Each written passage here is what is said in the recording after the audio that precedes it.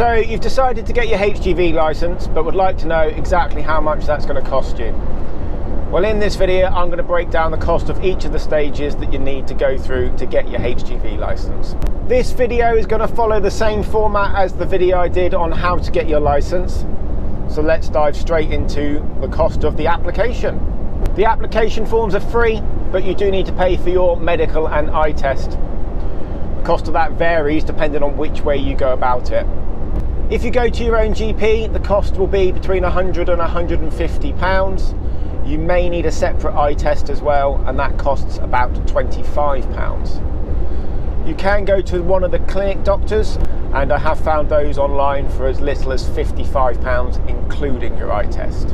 Next is the theory and hazard perception tests. They cost £26 and £11 respectively. As I said in the last video, you can also do your CPC test at this time as well, and that costs £23. If you fail the theory or hazard perception test, you can't move on to the next stage. So I'd recommend plenty of revision. If you do fail, you have to wait 3 days before being able to rebook, and of course you have to pay again. Now we move on to lessons and test.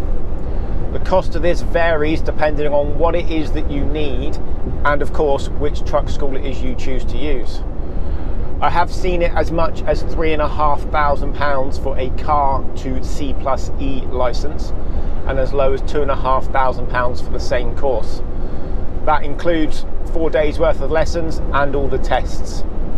If you already have your Cat C license and are upgrading it to a category C+E, I have seen that for as little as £1,300.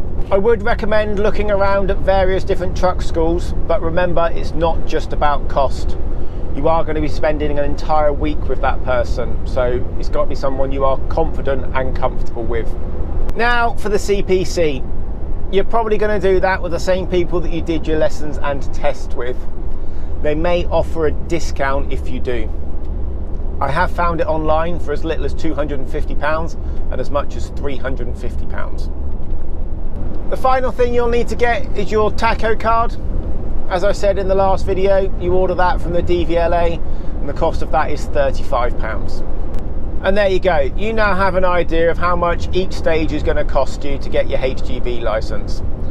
Hopefully you found the information in this video helpful, and I'll catch you guys in the next one.